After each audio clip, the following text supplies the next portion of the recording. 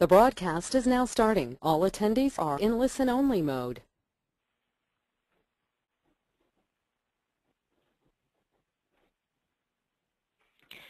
Hello, and welcome to this MCA webinar on machine maintenance, easy ways to make your machine last longer. My name is Carrie Hitchner, and I'm the Marketing Manager for the Motion Control Association. This webinar will be recorded, and a link will be sent to you within the next 24 hours. If you have any questions, please submit them in the questions panel of your webinar screen, and we will answer all questions via email after the webinar has concluded. I'd now like to introduce our webinar presenter today. Her name is Kristen Lewatsky. Kristen is a contributing editor for Motion Control Online and has written about motion control and automation for more than 7 years. As a technical writer, she covers a variety of subjects ranging from memory and microelectronics to nanotechnology, lasers, and photonics. Kristen previously worked as an engineer on NASA's Chandra X-ray telescope before switching to writing about technology. Kristen holds a BS in physics and a master's in optics and photonics from the University of Central Florida. I would also like to thank our sponsor today, K&S Services, for supporting this webinar. K&S has over 25 years of experience providing automation repair to a wide range of industries, including automotive, aerospace, tire and rubber, flight simulation, and the steel industry. K&S provides additional services such as repairable asset management programs and offering remanufactured parts instead of buying new. K&S's repair capabilities include PLCs, robot controls, AC/DC drives, welder controls, servo motors, vacuum pumps and blowers, servo valves, gearboxes, and precision spindles. Our robot lab has K&S's Robot Lab has over 35 robots that provide a system test environment with the latest edition of the ABB S4C Plus control.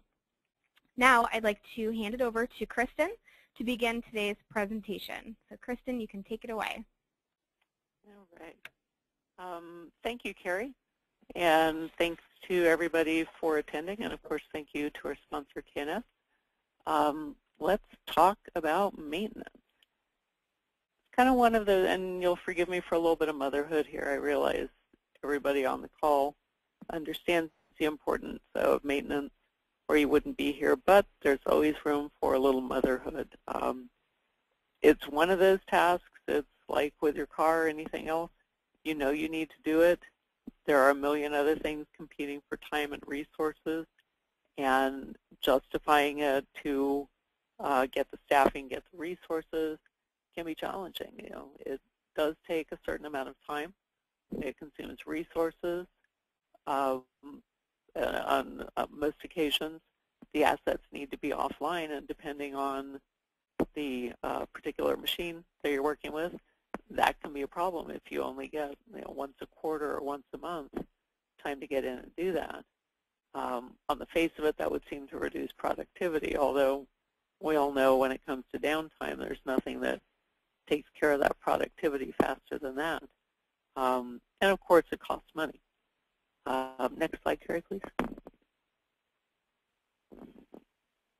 But on the other hand, justifying is pretty straightforward, because if you want to maximize throughput, you've got to have your machine operating at best point. You know, you want it to be operating as it did at baseline. You don't want it to do that slow, gradual fall off in throughput. You don't obviously want to have sudden, unexpected downtime.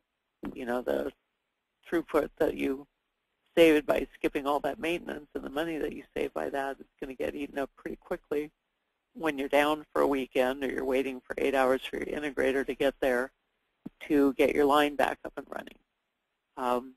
Quality of parts, too, you're not going to get anywhere if you're putting out trash because your machine is not operating correctly, and if you're in spec, you're just in spec. That's not going to make your customers happy.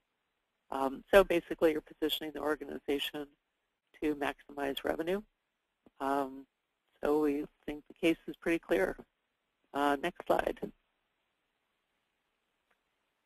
And just as a reminder, OEE, overall equipment effectiveness, We are talking here about availability, performance, quality. Availability comes directly back to MTBF, mean time between failures, and the mean time to repair.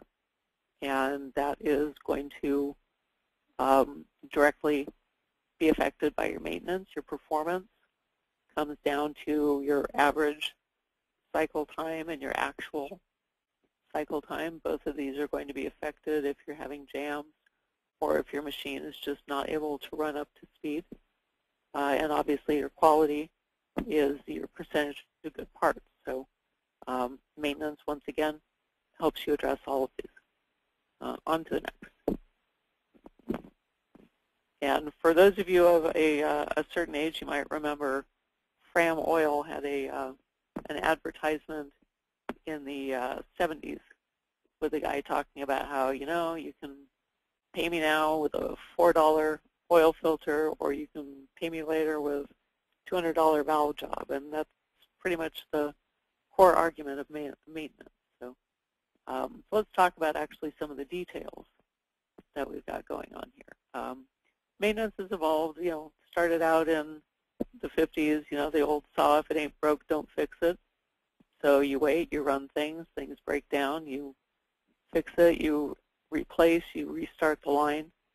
And that means filled buffers, that means lost productivity, potentially, you know, catastrophic damage depending on the breakdown.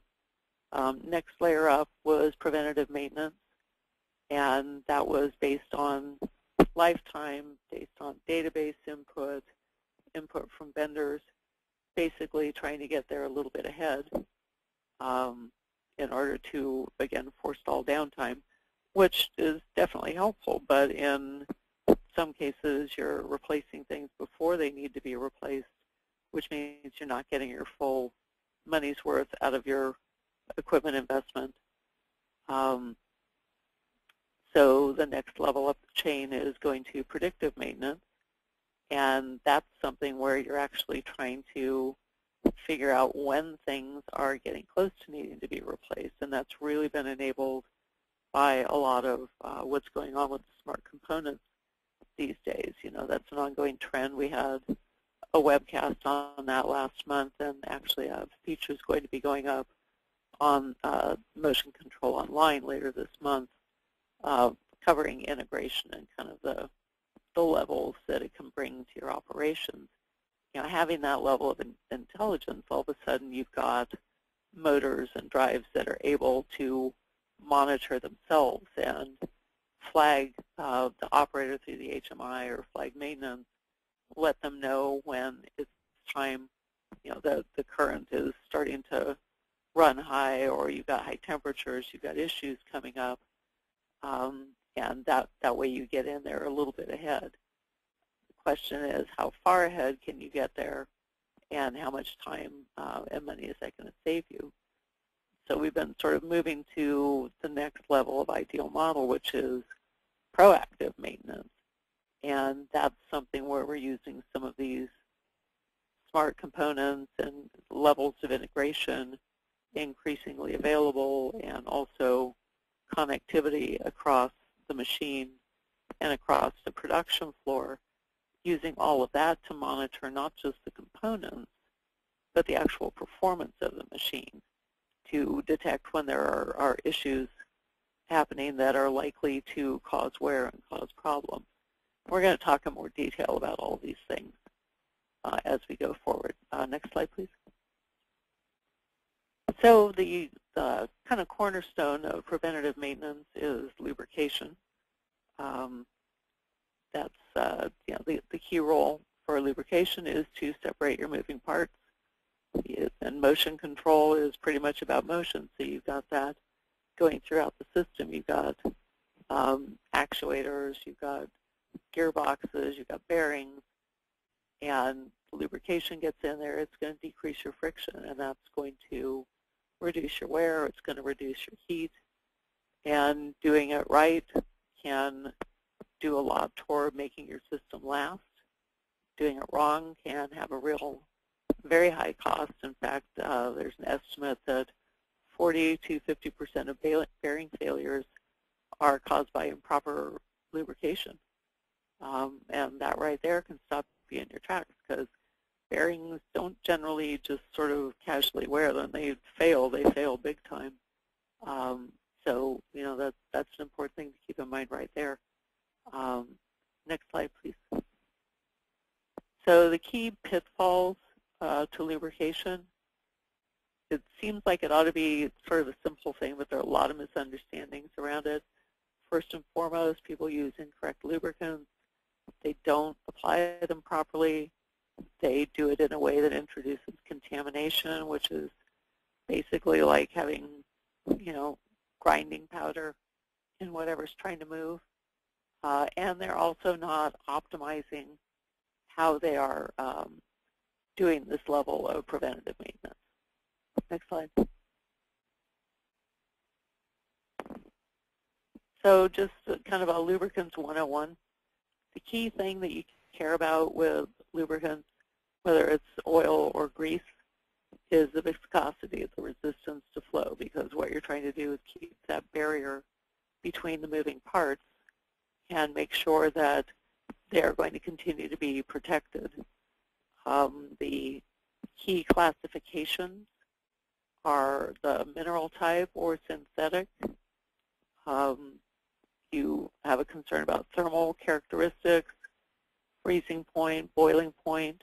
That's all going to come down to the operating environment, and you want to make sure that your oil or grease can stand up to that, obviously, and especially over the course of lifetime, because that's going to govern how often you're going to have to be out there relubricating. And certainly in certain equipment, it's difficult, if not impossible, to get in to be able to relubricate or change out. So that's important to get that right.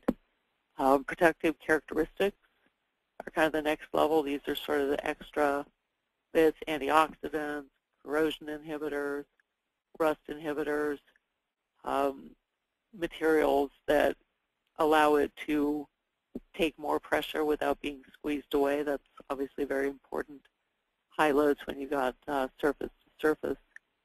And you need to worry about its stability, its resistance to deemulsifying, its resistance to foaming.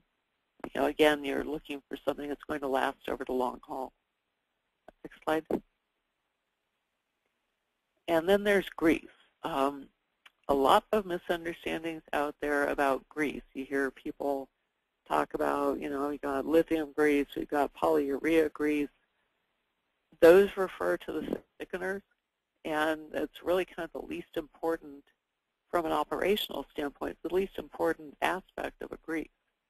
I mean, basically a grease is an oil that's got additives and thickeners just to make sure that it holds the oil on the surfaces, because if you've got a surface that's moving very fast, high speed, or it's very, very hot, it's hard to keep oil in place. So that's why you use grease. But what you really care about there, remember what we talked about in the previous slide, you're really interested in the base oil. How effective is that oil going to be at protecting those surfaces? So is it synthetic? Is it mineral-based? Is it the right viscosity that you need? Do you have the additives that you need in there for corrosion protection or whatever? Thickener is, from a property standpoint, very far down in the level of importance, and yet you kind of get, again, people talking about, I'm using a polyurea grease. It's sort of like saying I'm using the grease in a red can. You really want to be thinking, same as with car motor oil, 10W30. That's talking about the actual properties of the oil. So just to keep in mind. Next slide. So the first pitfall that commonly happens is you get the wrong lubricant in there. Wrong viscosity, wrong additive system. It's not appropriate for your environmental conditions. Now, most manufacturers will make recommendations of the type of grease to use, but that doesn't always happen. As a matter of fact, I did a case study a couple of years ago on a company that did 3D printing machines, and they started having a whole lot of returns on their motors, and they were thinking, hey, wait, what's wrong? I thought we had good motors here, and we're getting all of this sent back. So they started talking to their motor supplier, and come to find out, what was actually happening is it wasn't the motor, it was the gearhead was wearing out early. They took everything apart, they looked at the gearhead, it was absolutely broken down and worn out. And as they did more tests, they realized that looking at it, the lubricant in the gearhead had completely broken down. It was lacquer. And they looked into it further, and they realized that the problem was that the manufacturer was using the wrong grease. They were just sticking in what they thought was okay, and it wasn't up to the task. So the motor vendor specified a new grease. They repacked the gearheads, and things went much, much better to a point. But they were still getting 3 or 4 failures a month, and they didn't think that was quite right. And what they discovered is because the new grease in the gearhead was so thick, it was actually burning out the motors early because now the motors weren't powerful enough. So it seems like it ought to be an easy, obvious thing, but it can be a pitfall.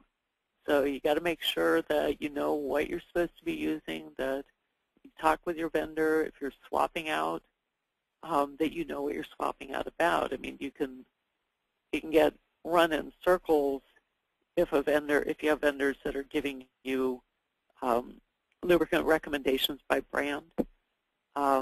What you really want to find, again, with the whole car lubricant is 10W30, whatever the viscosity and type and additive, that's what you care about. You need to find that out about, but you need to make sure you do it right, or you're going to be running rings for a couple of months like these guys were. So that's that. Another common mistake is mixing incompatible lubricants, because if you do that, you're going to totally impact the lifetime of the lubricant. You're going to get an increase or a decrease in consistency. It's not going to be able to stand up to the wear that you've got. You're not going to get catastrophic failure, but you are going to get failure, and it's going to happen sooner than you think. So by kind of rushing or trying to either cut corners or even having something where, somebody on a weekend needed lubricant or whatever, if it's not clearly marked and there's not a clear procedure, you can wind up with a mix-up, and then you've got to completely clear out all the old grease because you can't have any contamination at that point. Not contamination, but any residue of the wrong lubricant, or you're going to run into the same problem over again. So it's definitely worth the investment of making sure that people understand what it is they're supposed to be using and how it is they're supposed to do it. Next slide, please. And that comes to the next pitfall, which is improper application. One issue that you can have is overfilling, depending on what you're doing, especially if it's an oil. You can get too much pressure in there. That can be a problem. Another is when you're putting in oil or grease, not using best practices, so that you're letting in contamination, you're letting in moist air. Again, because contamination is basically you're adding an abrasive in with your oil, and you're doing a really nice job of just milling down all your moving surfaces that you're supposed to be protecting with the lubrication. So, and some systems have filtration in the system to pull some of that out, but preventing it from getting in there to begin with is a lot more effective of an approach. Another common mistake, and it seems counterintuitive, but replenishing too much. I mean, you get folks out there who are saying, hey, we're really good. We do our lubrication, and we do it once a month, whether we need it or not, and we're organized, we're on top of it. But if that's more frequent than your system actually needs, all you're doing is creating more opportunities for mistakes. More opportunities for people to put in the wrong lubricant or to overfill it or contaminate or whatever. You need to determine your replenishment cycle by the amount of contact you've got, by the relative speed of the moving surfaces. Don't add in the extra chances for error. But if you're going to be replenishing, you want to do it right. You want to, like in this picture here, open up the stopcock, the overflow plug up at the top. You want to fill it at the bottom with the Zerk and make sure that you've got it packed full enough that it's starting to come out at the top so that you know that you're all set. It's understanding and making sure that it's not just a lubrication specialist who's like the staff guru, but somebody on every shift knows what they're doing in case something comes up and they wind up having to lubricate. You don't want them going and grabbing the wrong lubricant or doing it improperly, because long term that can hurt you. Next slide, please. And of course, our favorite, contamination. Primarily when it comes to lubricants, equipment fails by wearing out. Bearings being the exception. They kind of tend to do it a little more festively. But you need to make sure you've got a strategy for dealing with contamination. I mean, you really need to have a strategy and training in place for lubrication, period. But especially, you need to have criteria for how clean the oil should be, how much moisture you can tolerate. Make sure that you've got ways to monitor, make sure that you've got processes in place, and again, that somebody on every shift understands these so that you don't wind up with mistakes that are going to come and hurt you down the line. Next slide. Because maintenance, there's a lot going on, and especially when you are talking about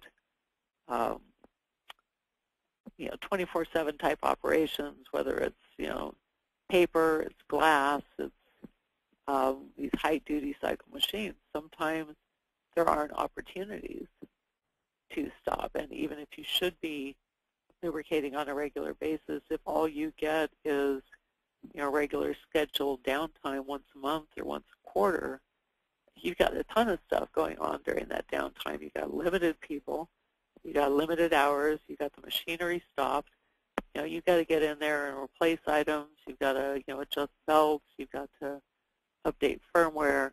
You've got to run through and do cleaning or anything that can't be done unless the line is stopped. And the unfortunate thing is a lot of times lubrication gets pushed way down the line, especially if you've got a few dozen or more components that need to be lubricated. It's really easy to push it aside. Next slide, please. And get to feeling like this. So next slide. But there are techniques that you can do even in these situations that can actually make it more manageable. Next slide. And the first thing is have a plan. Again, this is strategy. You need to go through and identify all the components that need lubrication, and then you start asking questions. Just because they need lubrication, do they all have to have it? Are there cases in which you can extend the service intervals? And I know I've just been talking about how it's important not to miss on this stuff, but in some case, maybe you wind up going with a synthetic base oil because that's going to give you a longer lifetime. Maybe you wind up taking a look at which components you spend the time lubricating and which you don't. If it's bearings, maybe you want lube for life, and you're just going to go ahead and run them to failure because if it's something that's non-critical, maybe that's a better decision in the limited amount of time that you've got. So starting out with a strategy is important. Next slide. And then at the next level, follow best practices. Again, you got to keep components clean. Got to keep the moisture in, the particulates out. In particular, when you're adding components and so on. Another technique that can be used with a certain amount of success is something called bleed and feed. And in a case like that, you're basically trying to stay ahead of breakdown and kind of do an ongoing upgrade, if you will. So you take out a certain amount of oil every time while things are still going, and add in a little bit of oil. So instead of totally draining a gearbox or whatever, you're just taking out some, you're adding some in. It's going to refresh your additives, so the things that are preventing breakdown and corrosion and so on are going to remain in place. And I just saw a typo. Properly done, it can extend your maintenance intervals, but you've got to stay on top of it. The thing that you can't do is run too long, let the oil fail, and then try to get in there and do it bleed and feed, because that's not going to work. All that's going to happen there is your oxidized oil is going to cause the new oil to oxidize, and that's not going to get anybody anywhere. So it's a viable technique, but you do need to stay on top of it. One of the things that you can do to also kind of take some of the load off your maintenance folks is to use your operators. Those folks are on the machine, shift in, shift out, and you can teach them the things that they need to do to be able to flag early warning when oil and grease is getting to the point that it needs to be replaced. And that way you're not having your maintenance folks run around and check, 200 or 300 sites every couple of weeks. So you can have them check the oil levels, they can look for bad oil, they can look for leaks, spend a little time training, and you're going to get a pretty good bang for your buck. Next slide. So that's preventative maintenance. Let's talk about predictive maintenance, things like cabling. I think pretty much everybody knows single biggest point of failure, especially if you got long runs and they're flexing. You're going to have problems with breakage over time, and they can make you crazy because very often it's intermittent failures with these kind of breaks, and that's a pain in the neck. It's a particular issue when you're dealing with special challenges. You get high radiation environments that can cause your insulation to break down. Vacuum environments can cause early degradation. Next slide, please. But you can go ahead and try to do some things to address this. Proper installation practices, again, this is kind of one of those motherhood things, but you'd be amazed at what you see. Well, maybe you wouldn't. Wandering around factories. I mean, it's just as simple as the upper left-hand image there with the giving enough bend radius when you're plugging something in, so you're not putting stress on the cable. Don't crank down the cable ties to within an inch of their life so that you're damaging the cable. You can use high flex cables. They're designed specifically for flex. They've got slender strands of wire. They tolerate better deformation. They're used with materials that can deal with flex, and they've got better strength members. Another thing that is increasingly providing a solution is using distributed control. And that was, with your smart components, when you've got, smart motor drives, you've got drives that can hang out on the machine as opposed to getting wired back to a cabinet, or, having the motor get wired back to a cabinet with the drives and the controller. And, quite aside from saving money and stuff, you also wind up with fewer points of failure, less cabling, less cost outlay because that stuff's not cheap, and fewer surprise downtime opportunities. Now, integration has been getting increasingly interesting here the last few years. You know, it was, for a while, the smart components argument was, you know, they're good for simple motion. You can't do anything really sophisticated. You can't draw circles or whatever. That's not the case anymore. The integrated components that are out there now are able to do some pretty sophisticated motion. So it's increasingly a good way for many applications to get around some of these issues with cabling. Next slide. Another predictive maintenance, I was talking about this earlier with the whole smart components.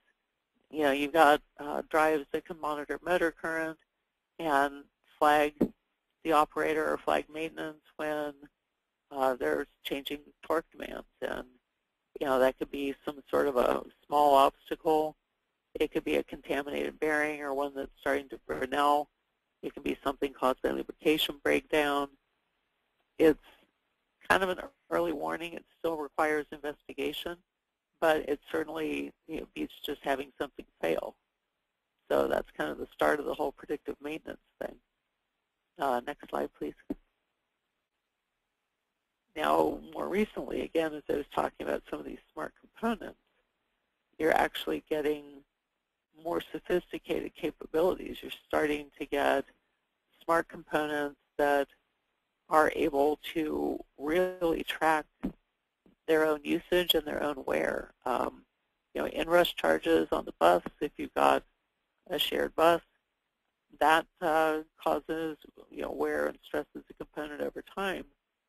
Now, you might think that protocol calls for, you know, start up at the start of the shift and shut down at the end of the shift, but if you've got components that can really track closely, you may find that you've got somebody pressing the e-stop or having a fault out multiple times during a shift. So instead of having, you know, one inrush charge on the bus, you've got multiple a day, which means your component is wearing faster. And that's where having some of these smart components that are able to monitor their own condition and operation, that can be huge.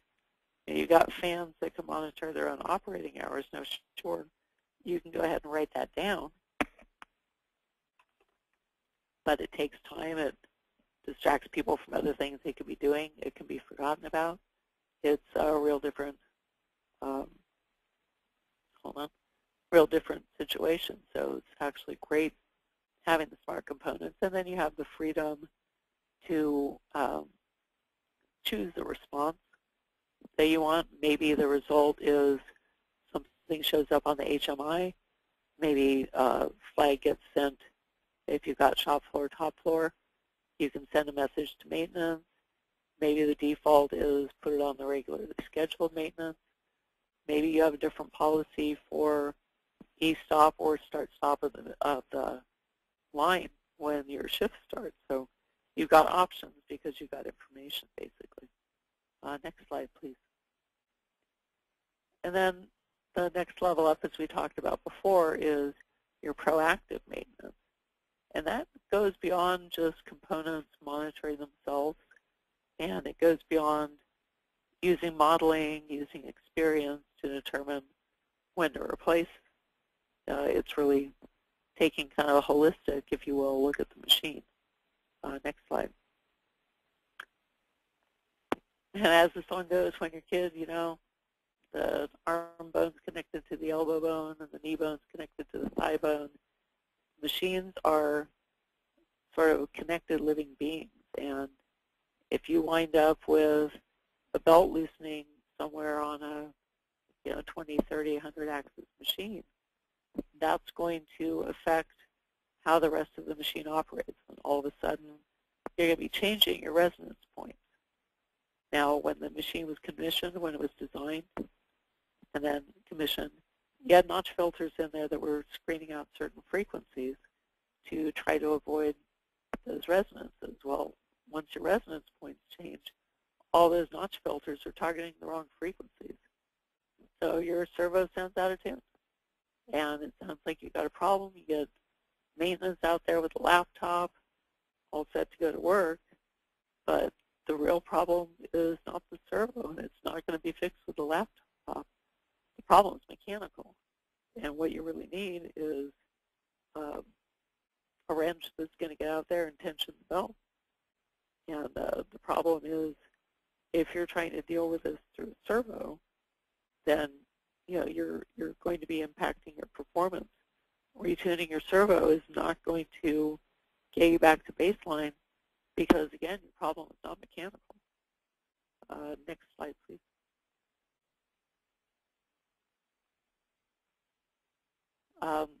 And as an example of what I'm talking about with this stuff, I'm talking about tracking vibration. The way it used to be done is you get an accelerometer on the motor shaft and you gather data, you do a frequency analysis on it, you figure out your frequency response, and that's going to give you indications of certain kinds of wear and failure. But it requires expertise, it requires equipment, it's something that's done offline, so it's very much reactive, it's not proactive. Another thing you can be looking at is, what's the part count for this hour? What's the yield? What's the quality? That's important data, but again, it's reactive and it takes resources. New way is a lot of these intelligent drives now have analysis capabilities, and they can take advantage of high-resolution encoder input and keep track of different vibration modes. They can characterize error and overshoot, look at your frequency response. Now remember, we were talking about the belt earlier.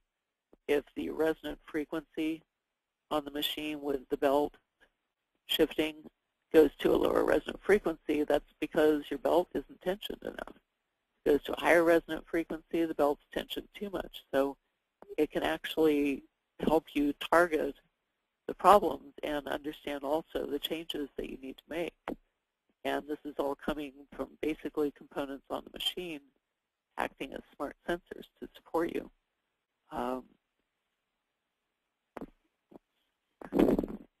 Next slide, please. I'm trying to advance it on my computer keyboard, and I'm wondering why it's not working. Yeah, so more of this interconnectedness of things. We've got a design example. I mean, if you think in terms of doing, tuning a servo, really stiff PID loop. You want super fast settling time. You want ultra small overshoot. You want to get where you're going, and you want to stop there, bang.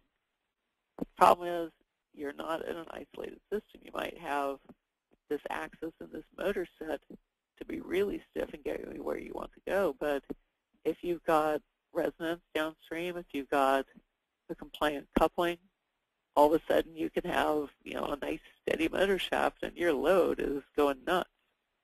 So that's the important thing to keep in mind is you're talking about a system, and that's going to have effects. And then part of what that's going to be doing too is causing wear elsewhere in the system. You have to think in terms of anything that you do at one point in the system, how it's going to affect elsewhere. And that's, again, where having some of these diagnostic capabilities that are proactive is really helpful. Next slide, please. And at this point in time, there really starting to get to be some interesting tools out there. Auto-tuning has been around for a bit. It started out, you had to take an oscilloscope out and do the tuning on your own. And then we got the auto-tuning that would kind of get you to a first approximation, but you still had to get out there and fine-tune. More recently, the auto-tuning has gotten pretty good to where you really can expect that you're going to be close to where you need to be by the time the routine is done. But what's coming out more recently is actually adaptive auto-tuning, where the system can figure out that there's a problem and it can go ahead and do the tuning for you. So you don't have to do it. It happens automatically. It happens right away. Let's talk about our belt example again. If your system is monitoring and it detects a resonance outside of those notch filters that you have set, it determines where it's coming from. It readjusts the parameters, gets you back to optimal information, or optimal operation, I should say. Even with minor variations in the system, you can still get very, very good performance. And it's something where you don't have to go running around on the floor with a laptop. You can basically push a button, and the system reconfigures. It doesn't reconfigure, it reoptimizes, retunes, and you're up and rolling again. And that's really important. And when you have some of these kinds of resonances coming in, it can start out as something small. You get a worn component or whatever, and maybe the effect is, an error that represents a fractional part per hour. But long term, if you leave it alone, that's what's going to potentially be able to take your system down. So you really have to stay on top of this. The capabilities of doing this also give you some really important diagnostic information, because you can characterize machine performance. You can look at the friction, the losses, the resonances, take a scan at baseline. You look at it 3 months, 6 months, intervals, 2 years, plot the trajectory, and look at your maintenance intervals and see what it tells you. You may be able to find that you're able to stretch out some of your intervals. It may be that you're stable for 6 months, and then right before 2 years, things start to go south. That's all information that you can gather through some of these new components. And something like lubrication, which is can easily be kind of a trial and error, really can start to become a closed loop process that you can kind of play with your scheduling and optimize downtime. So let's see. And once again, I am trying to advance on the wrong computer. It doesn't help me at all. Let's see. New slide, please. Now, the thing to keep in mind here, the auto-tuning capabilities are really cool and add a huge amount of functionality and remove headaches, but it cuts both ways. The downside of auto-tuning is it is so good at optimizing performance that it can mask serious problems. So maybe you've got that belt problem or whatever. If you're doing auto-tuning, your servo still sounds pretty good. You think everything's fine. The machine's compensating by the tuning. So you think everything's okay. It's still overshooting. It's not overshooting, but it's also not doing what you were expecting it to do and what it did at baseline. And, again, here's where things start slowing down just a little bit, and we're starting to get back into the OEE territory where you're looking at your throughput and going, gosh, why does that system no longer run quite as fast as it used to? So that's where you can get a little too cute, trying to dampen vibrations and so on if you have a bigger problem. So just kind of a caution. Next slide, please.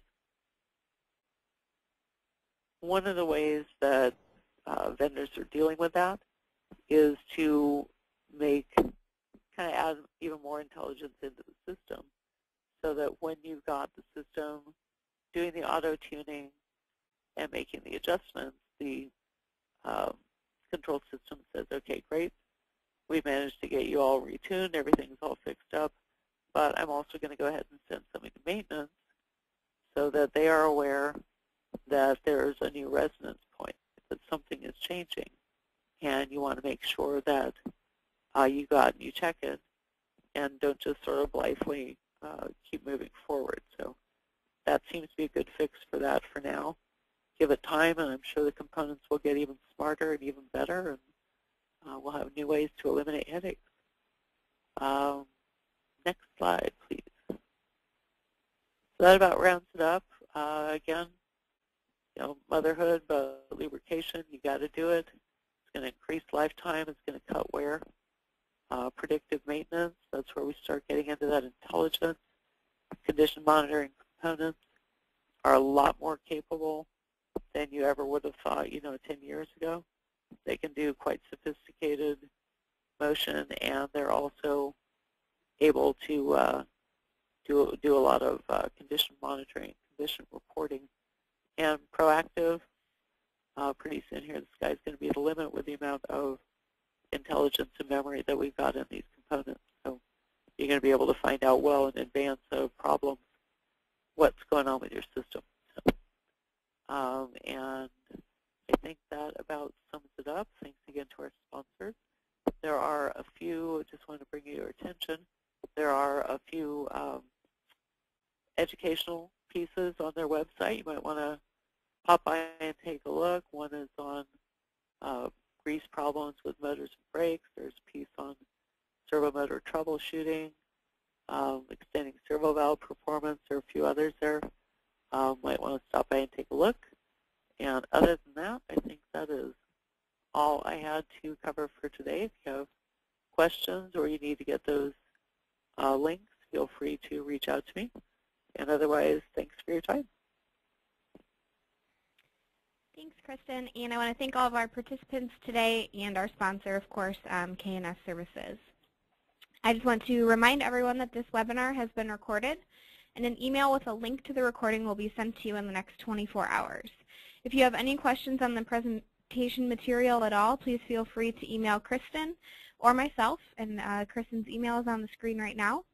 And also be sure to visit www.motioncontrolonline.org for a list of our upcoming webinars. Our next webinar is titled Driving Your Motor from Novice to Expert, and that is scheduled for Tuesday, November 9th. Thank you, everyone, and have, oh, yep, I'm sorry, Kristen, did you have something to add? Also, I'm going to be, we'll be putting up a feature on maintenance that's going to have additional information, and that's going to go up in December. Perfect. Thanks, Kristen, and thanks, everyone, and I hope you have a great day. Thanks, guys.